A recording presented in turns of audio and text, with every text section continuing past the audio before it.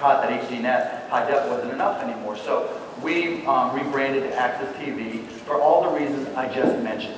That I think that there's such a transition right now to television as being the starting point for social conversations. We wanted to be there. And how do you be there, and what is the greatest instigator for social conversation?